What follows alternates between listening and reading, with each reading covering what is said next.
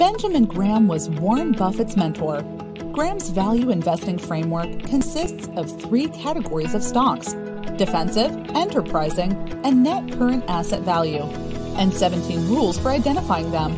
Graham recommended a defensive P/E ratio of 13.3 based on an AA bond yield of 7.5%. A defensive investor in the U.S. today could thus consider stocks with P/E ratios up to 45, since U.S. bond yields are now close to 2.16%. To adjust Graham's framework to screen stocks with P/E ratios of 45 instead of 15, we would need to multiply the Graham number by 1.73.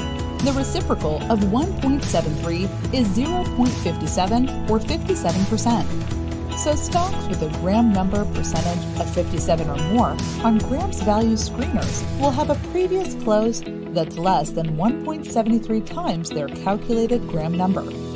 Since the Graham number is designed to balance earnings and assets, stocks with P/E values higher than 45 could clear Graham's rules too if they have lower P/B values. Prices for enterprising grade stocks will have to be adjusted similarly.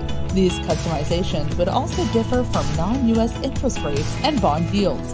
Net current asset values are calculated based on asset values alone, which, unlike earnings yields, are not dependent on bond rates. So intrinsic values for NCAV grade stocks require no such adjustment. In his 1999 Fortune article, Warren Buffett explained that interest rates act on financial valuations like gravity. The higher the rate, the greater the downward pull.